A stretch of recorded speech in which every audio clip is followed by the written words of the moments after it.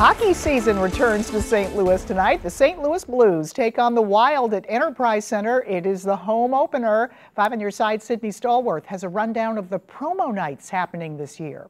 Tonight's Blues home opener brings some exciting changes for fans and some even more exciting food. Check this out. Levy Restaurants does the food and drinks here, and they've got a 3-pound plate of nachos. There's plenty more where that came from. 5 new concession vendors that fans can check out.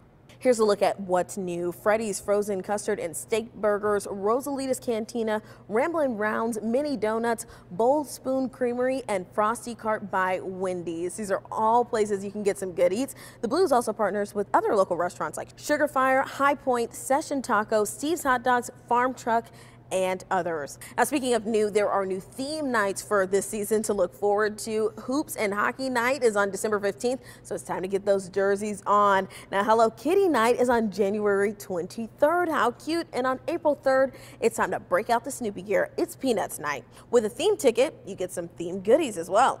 And fans get a freebie when they walk through the doors of Enterprise Center today. They get a free team calendar. The puck drops at 6:30, but there's a pep rally at Union Station happening pretty soon at 2:30. Sydney Stallworth, 5 on your side. Again, the puck drops at 6:30 tonight.